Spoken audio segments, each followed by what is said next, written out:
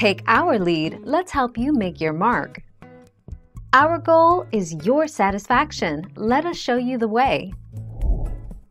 The People's Princess was laid to rest at Althorpe House in Northampton, which was given a multi-million-pound facelift last year.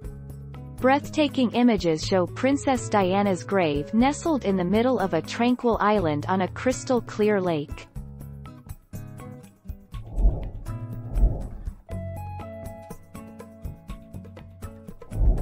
Let's help you make your mark.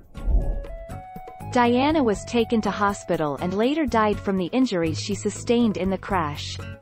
Lead lining a coffin seals the coffin. It keeps out moisture and preserves the body for longer. It also makes sure that the smell and any toxins from a dead body can't escape and harm the environment.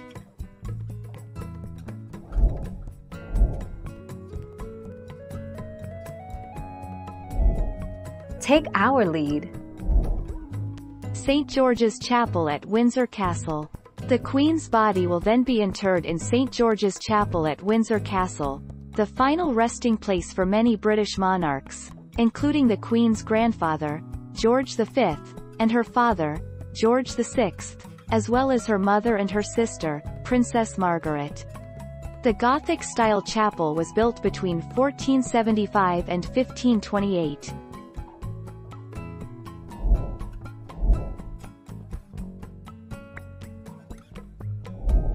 Make your mark, take our lead. Her grave is on an island, 52.283082 degrees north, 1.000278 degrees west, within the grounds of Althorpe Park, the Spencer family home for centuries. He decided that Diana would be buried where her grave could be easily cared for and visited in privacy by William, Harry, and other Spencer relatives.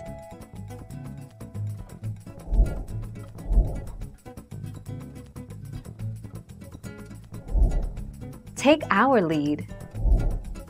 The event was not a state funeral, but a royal ceremonial funeral including royal pageantry and Anglican funeral liturgy. A large display of flowers was installed at the gates of Kensington Palace and Buckingham Palace. Thank you for watching. Please subscribe and hit the bell notification.